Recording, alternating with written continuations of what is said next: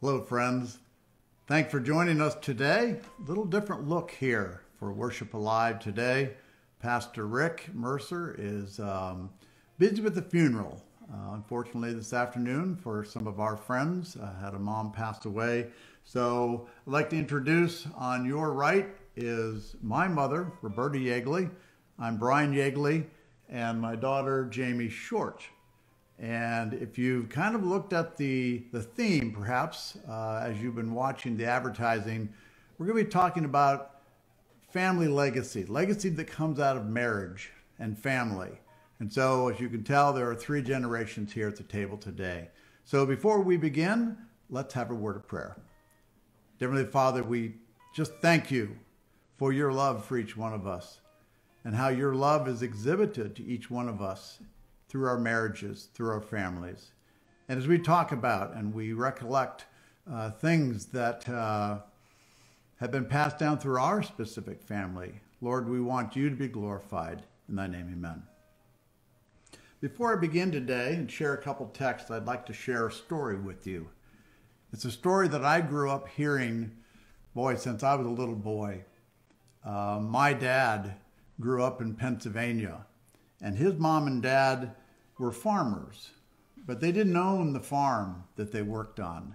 They worked for another individual, and they stayed on his land. They lived in the farmhouse. They had the barn, and obviously at the end of the year, as the crops came in and things like that, they would share the proceeds. So it was a way to make a living, and there were a lot of kids in the family, but it was not necessarily a fat way to make a living. And the story is told, and it's true, in our family, of one night in the middle of the night, there was a banging on the door. People shouting, hollering, the barn's on fire, the barn's on fire. And of course, everybody in the house gets up. And sure enough, the barn is on fire.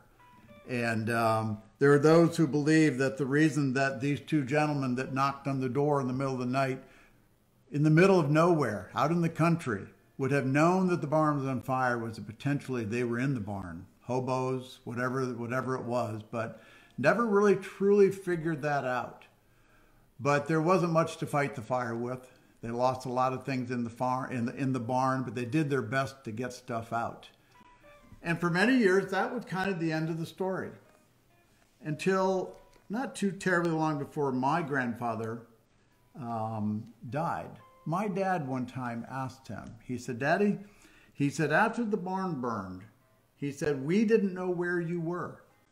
He said, "We thought perhaps for a little while that you may have gotten trapped in the barn and died in the barn fire."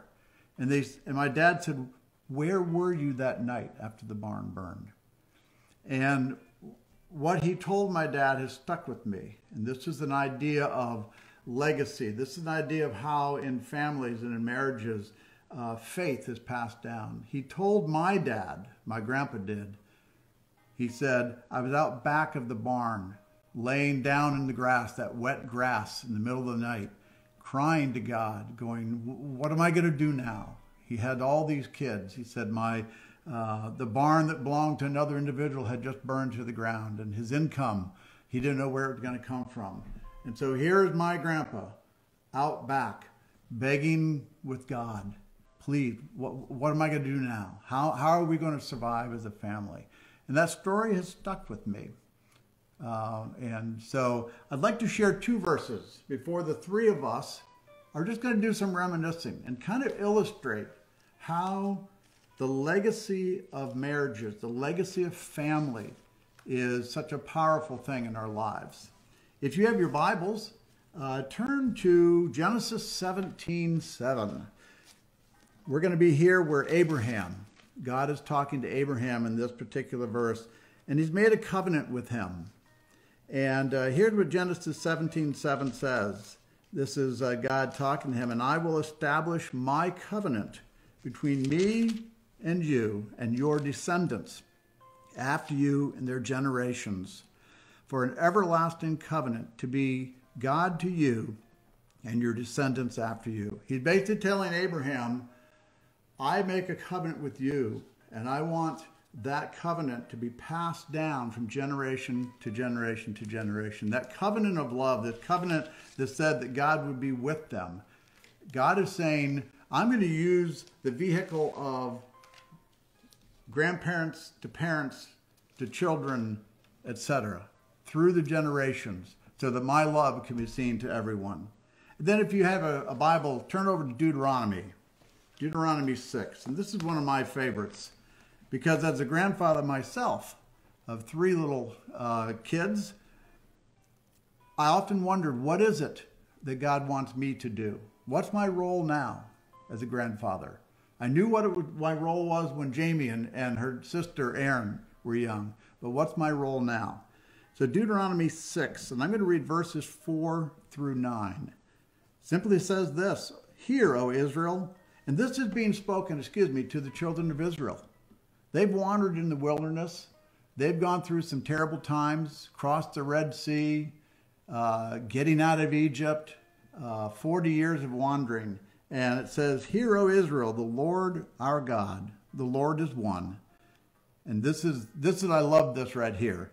You shall love the Lord your God with all your heart, with all your soul, and with all your strength. So there's the challenge. There's the call that needs to go down through the generations. So how does that work? It says, And these words which I command you today shall be in your heart. You shall teach them diligently to your children, and shall talk of them when you sit in your house, when you walk by the way, when you lie down, and when you rise up. You shall bind them as a sign on your hand, and they shall be as frontlets between your eyes. You shall write them on the doorposts of your house and on your gates. And what that text is saying is your faith needs to be lived out in your life. Your faith needs to be evident in what you say, what you do, in your home, in your wandering around, whatever it is you do. Your life should exude the love that God wants passed down through the generations. So I want to do something, and that is share. I think I just threw something on the floor that I wasn't supposed to. That's okay. Life will go on. Nothing like live television, right? So I have some questions that Jamie and my mom and myself are going to answer. And the questions really have to do with how, through the generations, do we pass on the legacy? How do we pass on the love of God that we've seen in these texts here? And so I want to start with something. I want to ask, how have tough times over the generations, how have the tough times shaped your family legacy, shaped you? Oh, they're going to let me start with this one. All right. I think whenever you have a death in the immediate family, that can shake your faith. But we learned that God is with you no matter what happens. So when we lost our oldest son, it did shape our legacy, because we had to learn how to deal with something that my parents had to. They had lost my brother a number of years before. And so I now knew that they understood to a great extent what we were experiencing. So tough times do help. You either pull apart or you draw together. And I think that makes a difference when you're going through tough times. Because God does promise to be with you no matter what happens. And I think that when, of course, for all 3 of the other brothers in our family, we went through the same thing. Yes, you did. But I think that when you go through something like that, it changes you. It hopefully strengthens you, and it then becomes a story that can be passed down through the ages as far as what God did in those tough times. Yes, I agree. A story for me that's a little not as dramatic. But I remember since a little boy hearing this story. In the faith that we are, the Seventh-day Adventist Church, pastors get paid once a month. And that was the case for my mom and dad. My oldest brother, Jeff, was the only one of us 4 boys around at that point. And they got to the point at the end of that 4-week pay cycle where they were still a few days off from the next paycheck. And there was food in the house for my mom and dad, but there wasn't money in the pocketbook or the wallet to buy milk for my brother Jeff. And the story that I have heard for a long time was that a lot of prayers going on, but then there was a lot of couch surfing, looking under cushions, looking in coat pockets. And the Lord led them to enough money to buy milk for my brother Jeff. And for some reason, as a little boy, that story just captivated me, that God would step in and intervene in a very difficult time, literally providing food for my brother Jeff. I think for me, this question takes a totally different approach, because we haven't had, like, as a young family, we haven't had those tough times like what I would think of. We've been through a little bit with struggling to find work. I think everybody's gone through tough times here lately with COVID, but it's been totally manageable, totally different. But as I've thought about it, I think in many ways it's because you guys have had your tough times that you've gone through, the times when there wasn't enough money or wasn't enough food, things that you've had to work through, that now you're set up to help us. And I don't think that we're out of the woods, so to speak. I think tough times could come for our family, but now, as our parents and grandparents have shared with us, we know that we'll have what we need to get through, so that then when our kids are older, we can do the same for them. So that was kind of the thing that stuck out on this point for me, was that I can't talk about a big loss in the family, or haven't really known the times when there wasn't enough money to get the food that we needed, but I know it's because we have our legacy that's there to watch out for us, so that we can set ourselves up to be able to in turn do the same thing for our kids down the road. Yeah. If you were to go on to Google and search legacy, you would find a lot of websites that indicate that the word legacy has to do with money. And you're going to notice we're not going to talk about money today. There's no doubt that a legacy can come in the form of financial support. The kind of legacy we're talking about now is a legacy that extends to generations, the love of God. It extends traditions in families. It sustains families. It's something that is there whether or not funds are there. So legacy for us today is not really going to be looking at funding. Let me ask you a question. Traditions. A lot of families, some of your families have traditions that you really, really enjoy. Traditions that have cemented and anchored your family over the generations. And Jamie, share with our audience, there's one that I know you want to talk about that meant a lot to you and your cousins. So in our family, there's 10 of us cousins, and we started right off with the first one. When any of us turned 12, we had a family blessing. And so for the blessing, the family would get together, usually for a meal. They would make us sit in the middle of the room, and all of the adults in the family, and even some of, as we got down the line to the younger ones, even some of the older cousins, had all prepared letters. And they would sit around and read the letters to us. And the letters would typically would talk about each child's strengths and weaknesses and funny things about them, but would usually always wrap up with their blessing for that child and their giving their support and letting each child know that they would be there as their family, as their support system. And we would collect all those letters and put them together in a little notebook to keep on hand if we ever, got in a tough time and weren't sure what to do, so that we could look back and know that we had our family's blessing and support. I remember several years ago now, one of my brothers and sister-in-laws lost their house to a fire right before Christmas.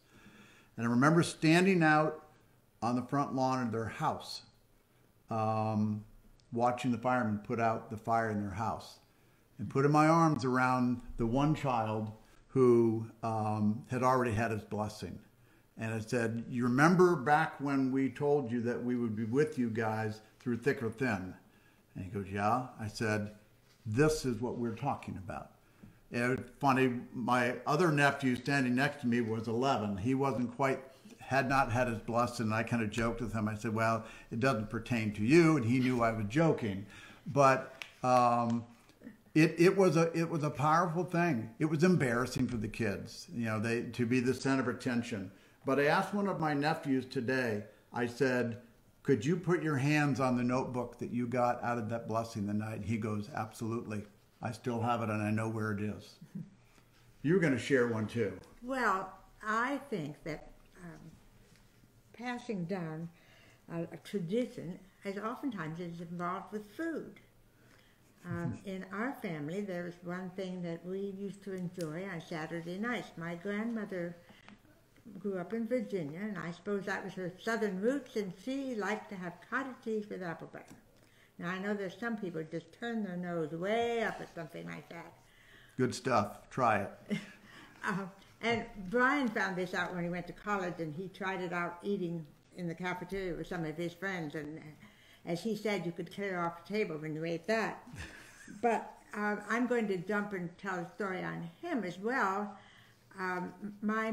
We were quite particular about the amount of sweet cereal our boys ate, so there usually was very rarely any, sometimes for Sabbath perhaps. But when they visited my mother, I guess she went to the store in preparation for our visit and bought, I think, every variety they had, knowing how much our boys liked it. So they knew that when they went to Grandma Brackett's house that there was going to be sweet cereal everywhere, and they also knew that I would not say anything about it, so they would get to eat as much as they wanted. To them, that was a tradition. When Jamie was born, Bryan said to me, now, are you going to carry on that tradition for Jamie? I said, well, I'll have to think about that.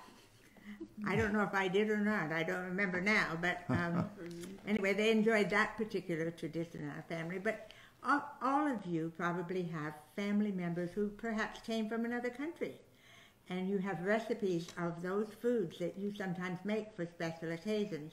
That is a true legacy in your family.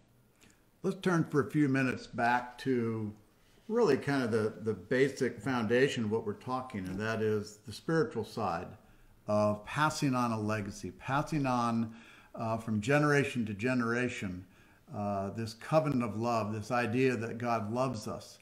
And so my question is, how has our faith, how has your faith been strengthened by traditions and legacy and generations of people in our family? Go ahead, Jamie. No, you go ahead. I'm going to quote a verse, I'll read you a verse out of Psalms 145 and verse 4. And it says, one generation shall praise your works to another and declare his mighty acts. I think as I listened or read stories about that, my grandfather, my paternal grandfather, was great at keeping a family history book, written many stories in there. And I was able to read those and realize that there were things in their lives that have blessed mine because of their courage and their faith. I did not have the privilege of knowing my maternal grandparents because they died before I was born. But I think when we tell our kids stories of the way, special things that God has done, or perhaps an answered prayer, it helps them to know, it helped me to know growing up, that you did pay attention to things that we needed in our lives. Well, and I know that for my wife and I, we have had numerous things over the course of our marriage that have made God's providence, have made God's leading in our lives very evident. Some of those happened before our girls were even born. Some of those happened after they were born. And I know that they've heard those stories relayed. I know that they have heard, for each of us, there are stories that are kind of anchor points in our life, in our marriages. And I think it's important for our kids to know, number one, that God was there and that we sought his guidance, and that because he was there, we trust him for the next curve, the next, should we say, rough sledding that our families, our marriages, or our careers, whatever it is, will face. I think it's important. And for me, though, you know, when I was a little boy, my dad was a pastor. That meant that no matter where we moved, my pastor moved with me. You know, and the joke was that the Yeagley boys all sat on the front row of church. That was, yes, so that there was less distraction, but it also meant that my dad, if need be, could keep us in line from the pulpit and looking down in the front row. But, you know, my first pastor that I had growing up also shaped who I am, how I view God, how I view this word and what it means in my life. And so that's very, very much a way that generations have affected me as well. Okay, we're going to have fun with this next question. There's a saying that there's a skunk in every woodpile, meaning that in every family, there's that uncle or there's that individual on the family tree that you just kind of go, wow, we didn't, you know, where did he come from? Where did she come from? My question is, can God use failed people in our legacy? We all have them. Because the three of us are up here today does not mean that we have all of our ducks in a row. It doesn't mean that we have no one in our past that you kind of shake your head at. My mom can share one, and I think she's going to attempt to here. When I grew up as a little girl, I knew that my great-grandmother was a sister to the Kellogg brothers. And I used to think, oh, I was somebody quite special because of that. Until I got a little older and learned that the Kellogg boys did not come without skunks in their woodpile. And they did not get along very well with each other. They did not get along very well with the people who worked for them. And to the point that when we happened to live in Battle Creek at one time, I learned not to tell anybody that I was related to the Kellogg brothers, because there were people who had unhappy opinions about them. So while they were not, perhaps in some ways, true skunks, and yet they created enough havoc in Battle Creek and in people's lives that it made me cautious about announcing my relationship to them. But both of those men accomplished a great deal in the world. W.K., of course, you know, got the Kellogg cereal factory going, and his brother, of course, was known for the hospital that he got started. So God can use everyone, no matter how difficult a person they might be. Yeah. This week, as I was kind of pulling some notes together, I ran across on a website a heading that was titled "The Gnarled Family Tree of Jesus." And if we're not going to really read anything, but if you go to Matthew 1, that's the beginning of the Gospels. And that's where you're going to see that long, shall we say, perhaps boring genealogy that is 14 generations long. And we see painted in words this family tree.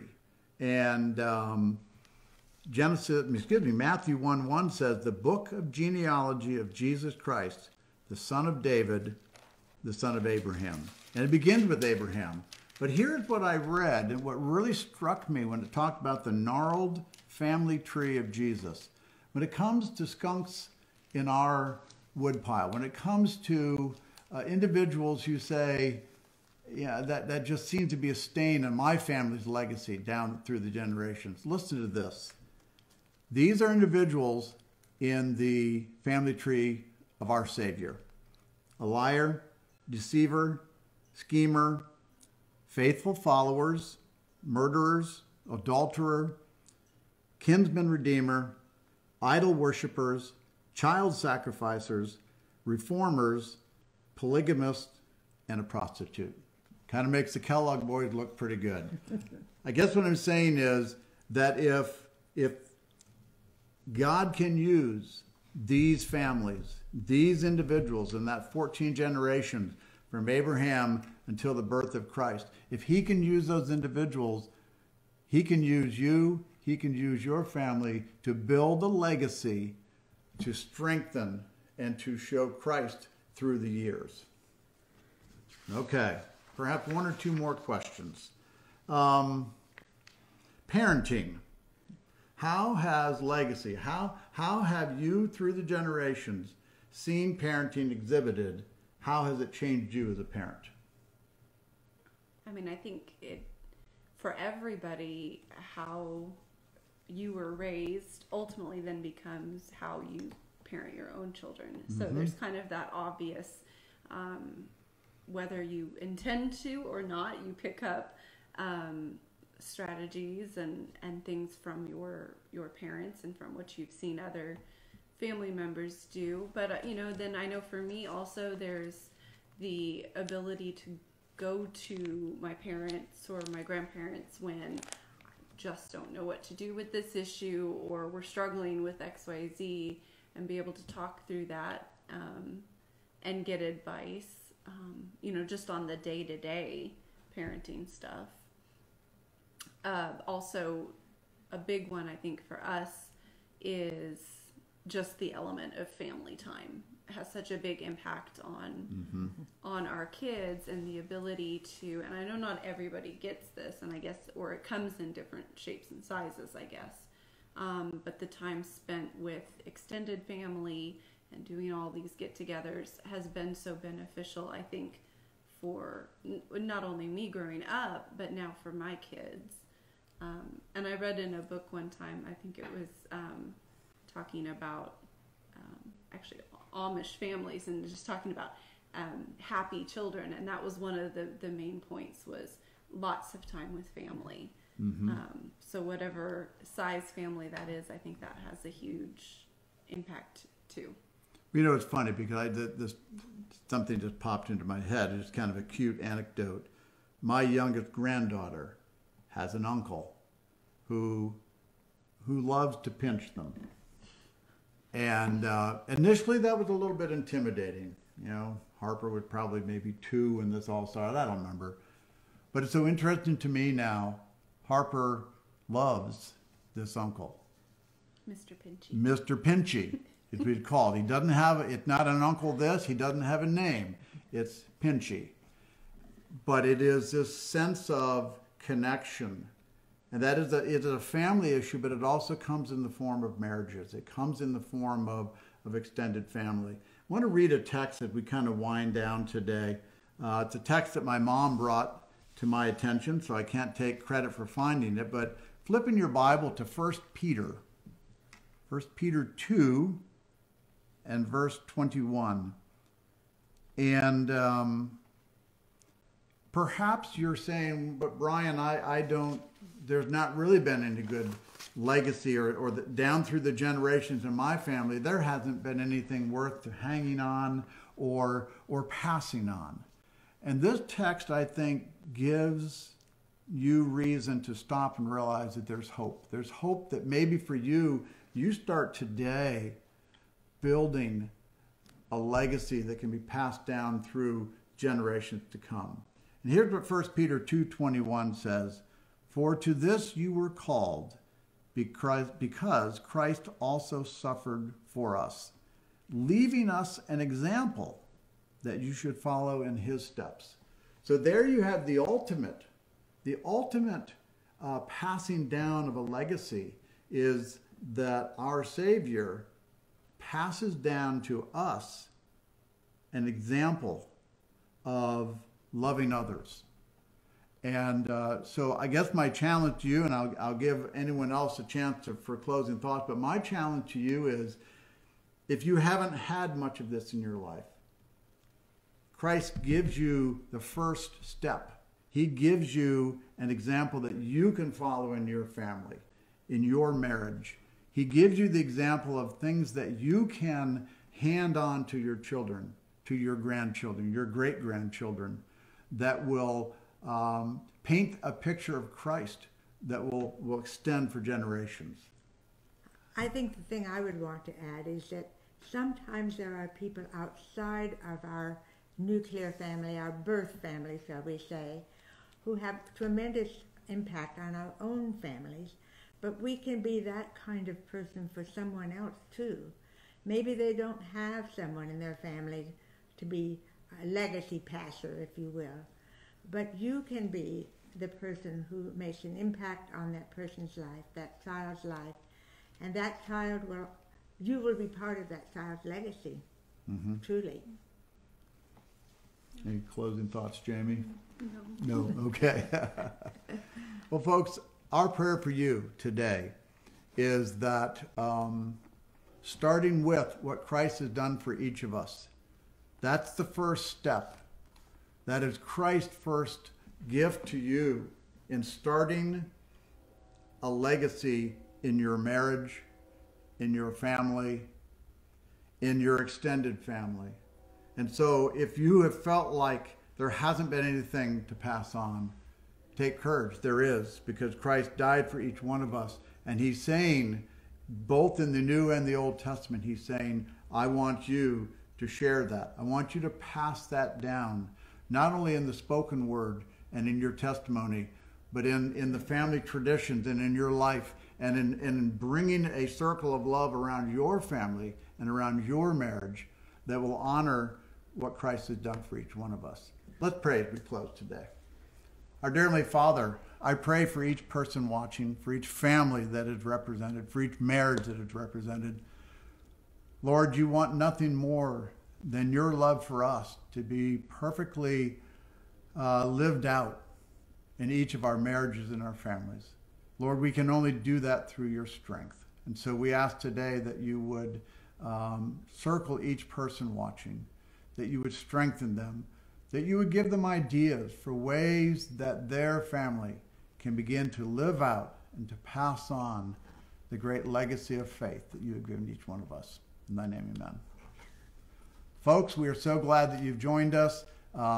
Hey, take a moment, maybe Wednesday at 7 o'clock, join us for a Bible study, and we'll be back here next week. God bless each one of you. Bye-bye.